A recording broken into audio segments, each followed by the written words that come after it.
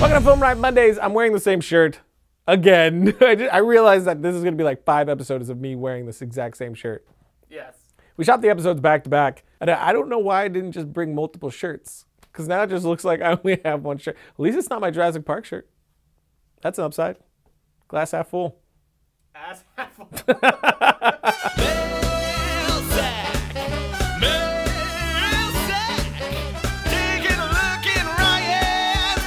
Is there anything you did wrong for a longer time before you noticed your mistakes or someone showed you how to do it right? That's a hard question to answer because the answer is everything. Literally everything I've ever done sucked the first time I did it. And it was just the process of doing it over and over again to figure it out, or someone helping me out with that. Exposure was definitely a huge one for some of the more practical things, but definitely direction, how to talk to actors, all of that is very trial and error. There isn't anything that I ever did the first time I was like, hey, I'm really good at that. Ever. And I'm still always getting better and trying to learn and helping people, having people help me like figure out where my weaknesses are and build on those because they are abound. I don't think you'll ever stop learning, and I have tons to learn. So the answer to your question is everything, and I'm still doing it. When writing, do you usually write characters or plot first? For me, it's usually plot first. I think I've only written character first maybe once. I'm more plot driven. I'm more about what's happening, what's the experience I want to give to my audience, and then everything feeds into that. I know there are a lot of people that are very different than that. I don't think there's a right or wrong to it. I just think you need to figure out what type of filmmaker you are and then follow that. Be true to the type of creative you are. Don't try to pigeonhole yourself into somebody else's process. That was definitely my problem for a long time. I had no confidence, and I felt looked down upon by doing it certain ways that worked for me, until I found out there are a lot of people who do it that way, and there's no one set way to do almost anything in any creative field. So make sure you're just trying a ton of things and finding the process that really works for the type of filmmaker you are, and not feeling like you have to follow what some other filmmaker does. Have you ever had to hire SAG actors before? If so, what has been your experience, and is it worth the extra hassle? We just had Graham and Hannah in Ghost House. Both are SAG actors. So yes, there are some more hoops that you have to go through, paperwork that has to be done. So there is that little bit of extra hassle and work that you have to do, but it's really not too bad. It's just time consuming. But a lot of great actors are SAG. Most very experienced working in the industry actors are in a union of some kind. So you're gonna have to deal with that sooner or later. For me, it's not SAG or not, it's who do I want for this project?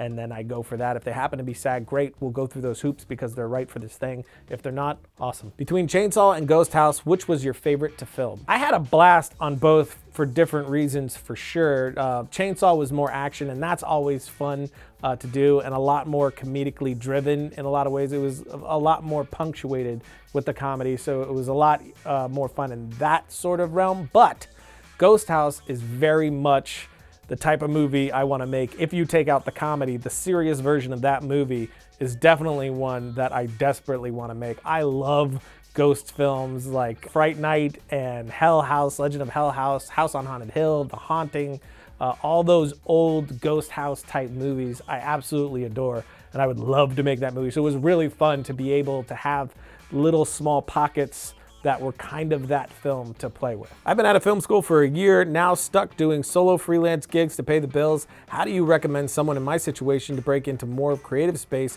where I can work with a team and, more importantly, get salaried? Getting a salary gig is kind of difficult. I mean, getting into a creative space, you just do it. You find time, you get a team together, and you start working on passion projects, and that slowly but surely builds to bigger and bigger usually. But as far as getting a salary job, I mean, that's tougher. I can only tell you what I did. For me, I just got a reel together, I got my resume together, and then I packaged that and I sent it to literally over 150 companies, maybe like 200 companies. It took me days to do, and it wasn't spam. It was directed towards each company individually why I wanted to work for them. I found companies that I actually would be stoked to work for, and then I sent them personalized email, every single one. I didn't copy paste it. That's the worst thing that you could do, because people can see right through that stuff. And then literally one got back to me and I got my job. So that's really the only advice I can give to you on that, is how I did it. Other than that, you know, get started on some passion projects for sure. Last question. Hey FilmRiot, huge fan of your work. Was wondering what physical environment you would prefer to be in while writing. I actually write best at night. Often some of the most writing that I've gotten done is sitting in bed with my wife and kid totally asleep, and it's like 2 in the morning and I'm just writing away. I do really well with that for whatever reason. I don't love being away from my family. I hate it. But also being in the same space as them is very distracting. So in those moments, my family's there with me, but they're totally not distracting me. So I get a lot done, and I feel like I operate better at night. So does Josh. Don't know why. Kind of wish I could flip it and operate better in the morning, but I'm useless in the morning for a few hours. So that is usually the best space for me, actually, to get my writing done. But it kind of fluctuates depending on what I'm writing. There's nothing more discouraging than having a pile of overdue paperwork just sitting there staring at you while you're trying to do work or anything that you enjoy at all. Well, now our friends at FreshBooks have just launched an all-new version of their cloud accounting software that will give you more time to do the work that you love and not feel discouraged by the paperwork demon. FreshBooks has been redesigned from the ground up and custom built for the way that you work. It's the easiest way to be more productive, organized, most importantly, get paid quickly. The all-new FreshBooks is not only ridiculously easy to use, it's also packed full of powerful features like creating and sending professional-looking invoices in less than 30 seconds, setting up online payments in just a couple of clicks, and getting paid up to 4 days faster. See when your client has seen your invoice and put an end to the guessing games. And right now, FreshBooks is offering a free 30-day unrestricted trial to film writers. To claim it, just go to freshbooks.com/FilmRiot and enter FilmRiot in the How Did You Hear About Us section. Logo. So that's it for today, which means it's time for my suggestion of the week. This one comes from Steve Yedlin. It's a really interesting look at a film to Alexa comparison where he's not asking you to figure out which one's film, which one's Alexa, but he's talking about the process that he uses to get the look he wants in any camera, and that it's not about the camera, but it's about the person who's using it and the process that they go through to get the image that they want. It's really interesting, so definitely check that out in the links below. There's 2 links for you to check out, and until next week, don't forget to write, shoot, edit, repeat.